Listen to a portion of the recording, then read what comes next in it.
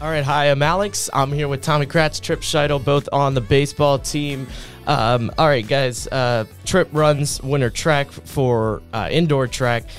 Plus, he's the starting second baseman for the varsity team. Tommy, you're in right field, batting anywhere 1 through 4 in the lineup. All right, you guys made packs last year, second round of districts. What are your goals for this season? I would definitely say the first goal is win the pack. Last year, big win over PJP in the semifinal. We really thought we had it rolling. Faced a really tough team in Phoenixville and, lost, heartbreaker. Mm-hmm. So, all the returners coming back, all the guys who came out and supported who are now on the varsity roster, that just left a sour taste in everybody's mouth. I think our first goal this year is to get back there first and foremost, and then obviously try to make a little run in districts, maybe qualify for states, but I definitely think the goal is win the pack. Absolutely. I'm the same way. We should really be a really good team. Yeah. Got some guys coming from JV last year that were great players. They could have been playing on a lot of varsity teams, and then the returners we have are some great guys, so we should be really good.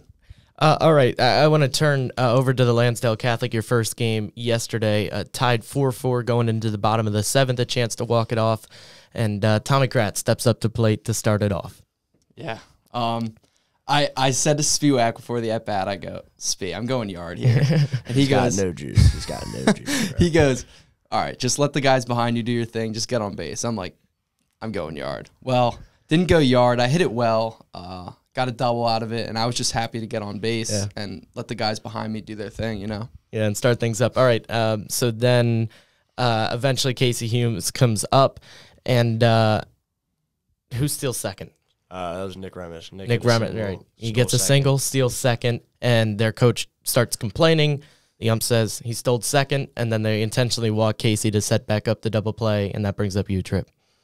So, I'm watching this unfold. I see Nick steal second, and, my first thought's like, Casey's just got to put a ball in play here, get Tommy in from third. Tommy's fast. He's, he's going to score something in play, especially past the infielders. Ball game, we're celebrating. Yeah. But, I hear the coach go, we're going to intentionally walk him. I was already a little pissed off. I was cold. I was very cold. And LC is definitely a team that we think we should play better against. So I was already, a little mad about that. And then the intentional walk, even as, makes sense situationally, it just pissed me off. And, getting up, throwing me the pitch that I was looking for just to get it up in the air to left field, let our wind carry it out there and get Tommy home from third base. Right. And Tommy, for you to go from first to third after Nick gets that single, that was pretty big too. All right, so as you talked about that Phoenixville game last year in, 13 innings, how did you guys think the student section came out for that one? Awesome. It was tremendous. It was really something special to play in front of our school and our tribe like that. It really got us guys pumped up, and it sucked to lose that way, but honestly, it was a special moment for us last year playing in front of all those guys, and we're going to be back there this year, so we're going to want you guys back again. And then you guys played PJP in the first round. They were talking a lot. 10-0 was the fun, or was it 11-1? I think, what was that? It was like 12-2 or 12-3. Okay, yeah, there you go. Something like that. So you run ruled them right there. How satisfying was that win? That might have been one of the more satisfying wins of the year, especially our regular season game against them on our field. They take it in extras after, a wild game. A lot of weird stuff happens. They're talking a lot. And I think that loss earlier in the year was kind of a turning point for our season where we really kind of bared down and we're like, all right, we're a good team, but, we're not invincible, and we just got to go out and, play the best baseball we can every day.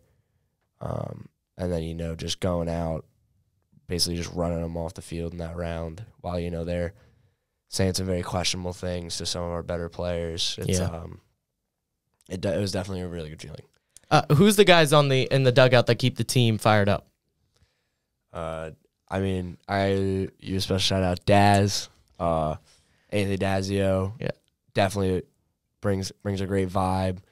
Will Goddard, Chally, Rem, they all keep it up. Tommy, Mr. Positive over here, keeping the guys up. Casey Humes, Ben Clark, There's Carmine Mara. I mean, everybody really. Yeah. Pretty much the entire roster just, we're here to have fun. We get to play a kids game every day and play some baseball. So we also got to give a special shout out to Spiewak. He definitely brings the vibe up a lot. All right, you guys lost 6 seniors last season. Who are some guys that you'll think step up? Well, Nick Remish coming from LaSalle, he's going to be a guy for us. He can swing it. He can play field. We got who else? We got Casey Behan. Casey Behan. He was one of those guys, like I said earlier. He on any other varsity team, as a junior, he's playing varsity. But last year he got robbed, and he's going to be a big guy for us this year. Yeah. I mean, those two. We got Bryce Lowson and Carmine Marrow coming in, bringing depth to the middle infield. Both really slick fielders. Not really a call-up, but kind of is. Liam Greenberg, came up end of last year, just so fast. And he's such a good defender. And then definitely some arms coming up. Chris Sander, Colin Carr. Will Sanders. I mean, Wow. Christian. Wow. Will Christian. Will, I'm sorry for that. Will Christian, who actually got his first varsity double on Monday. Yeah. That was, those three bringing some lefty arms. Seeing we had no lefties last season, really brings a new element to our team. And when a pitcher is struggling out on the mound, like we did see for some of yesterday, and not in Tommy's case, but what do you guys do come in a mound visit? What are you guys doing to keep him energized?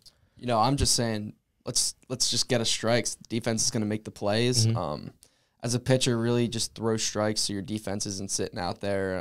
As long as the ball's in play and it's not getting mashed, we're gonna make the plays. We're a really good defensive team. So just got to throw strikes. That's the name of the game, baby. What games are you looking forward to the most this year? Phoenixville is on the 2nd of April. Springford and Pottstown are not until later in May. Well, a quick side step for Pottstown. It's not Bobby Shantz Day, so it's not as important. But what's your senior day? That's my senior day. So that'll be a cool one to play. But Phoenixville, first and foremost, always our pack opener. I think since the schedule came out, a lot of guys have had that game circled on their calendar, just kind of like, this is the game to win. Set the tone, get back, because they got against us last year. We won a really tight one against them early in the year last year. They got us back when it really mattered. So, now we're trying to get them back. Obviously, the Springford games, especially the night game there. Boyertown, just because it's always such a heated rivalry, especially because I think their coach came back and he's not a fan of us. And, he got kicked out over here last year. Yeah. So, that was an interesting one. And then OJR, there's another game that always ends really heated. So all those are night games. What's the difference night and day? It's a question for you, Tom. Yeah, well, I mean, playing in the lights, first of all, it's tough to see the ball sometimes. Yeah. It can get stuck in the clouds. There's a lot of aspects that go into it, but more energy at night? I was just gonna say that in the night games, I feel like we're always amped up. You kind of wait, go home, and you're just thinking about the game all night. And as a team, we get on that bus, we get jamming, and we're always ready to go in those night games, because here we don't have the we don't get to play. Yeah, we don't get to play with the lights here. But when we get to go Springford, Boyertown, OJR, we really get fired up. You guys have a marathon game every year where you play some fun games, parent game as well. What's your favorite memory from last year? From last season would definitely be my Team Canada taking home the dub for Coach Sperling. Shout out, you still owe me ketchup chips. That was really cool.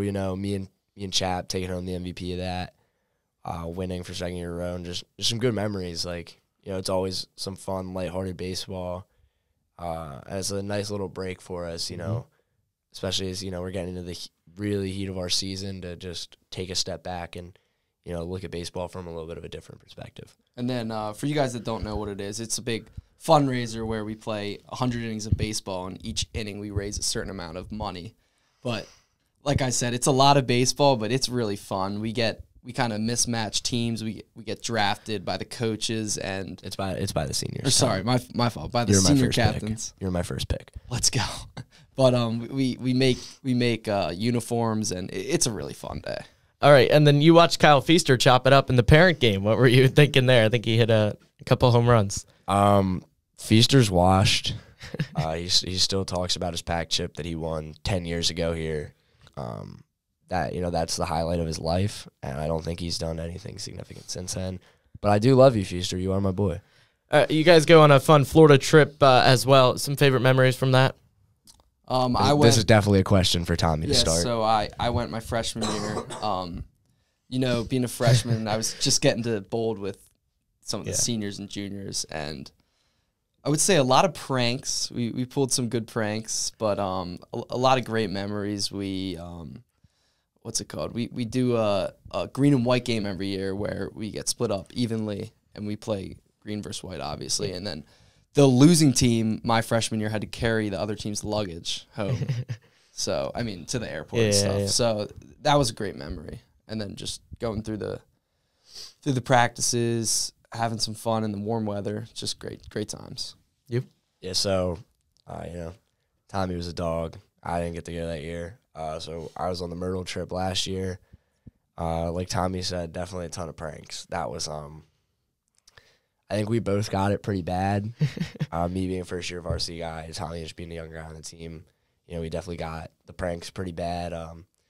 But in that, definitely the games down at Myrtle Beach. Does Spiewak play along? Spiewak does not know the extent of any of these pranks. He just knows they happen. Yeah. Definitely our first two games down there, both just that actually counted our schedule, were just electric. We win a big one over a solid school from up in northern PA, and then we take a game from a really good team down in Maryland. Our second game, and then the practices, the green and white game. I lost the green and white game, so Feaster made me go run in the ocean at 1 a.m. with the rest of the guys from my team, and Tommy actually laid me out trying to get into the ocean. It must be fun, though, going down and getting out of this weather here. All right, so just to finish up here, you guys playing games at Pottstown last year. Remember Bobby Shands Day? I think you mentioned it earlier. How cool was that? Man, it's awesome. Us boys, we really get excited. Bobby Shands being the MVP back in the day, guys. He's still going. He's, what is he, 99, 96? He is 98 years old. Still gets out, signs autographs, shows up to Bobby Shands Day. Tommy, I have a question for you. Do you remember when Bobby won the MVP? What year was it? I'm gonna say it was in 57. Earlier 50s. He was like an all-star in 57. That was an absolute guess, so I'll take it. It was 50. It was 52. It's not there you go. Guess. But Bobby Shands definitely kind of a legend around here. Yeah. Also a little bit of a team joke. But yeah, it was definitely a really cool experience playing somebody in front of someone who had been to the highest level. All right. Good luck, guys. Good luck on the season. Thanks for joining us, and have a great year. Thank you.